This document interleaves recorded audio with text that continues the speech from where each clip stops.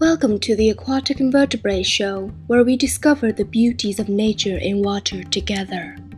Today we will be discovering the wonders of Odonata koinagurinoida elegama, or otherwise known as the narrow-winged damselfly.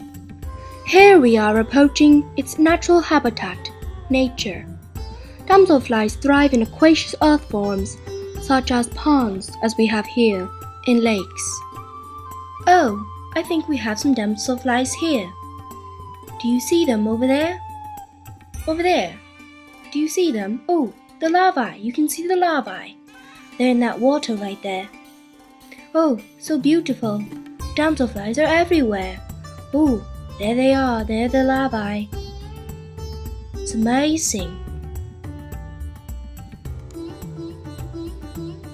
Now take a looky over here. This is the narrow-winged damselfly in its unnatural habitat, under the microscope.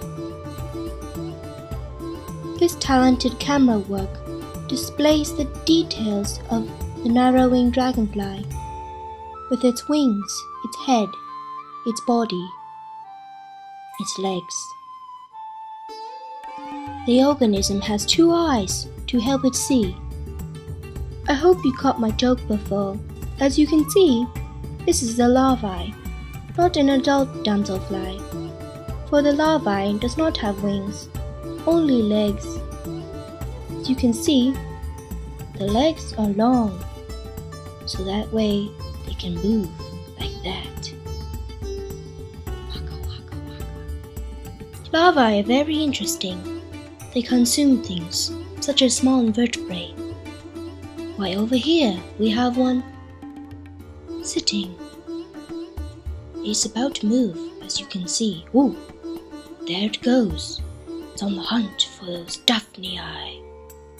Ooh, ooh. Where are you off to, poor fellow? It's off to a better life in America. Damselflies are the predators in its niche. They love to eat as much as I do. Their hunting skills include perching, waiting, sniping, biting, and holding. Oh, I think I just saw another damselfly. Oh, over there. Oh, wow. Aren't they amazing? However, damselflies are not as good as dragonflies, for damselflies are weaker.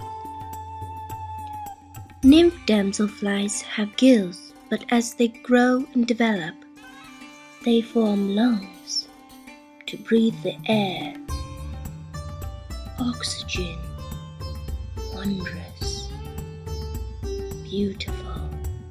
Amazing. During development, nymph damselflies undergo several stages of molting first.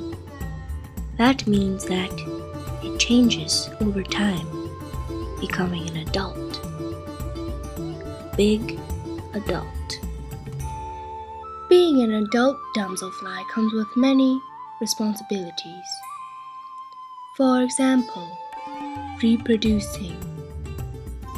The male and female have to cooperate together to produce a baby. Or should I say babies?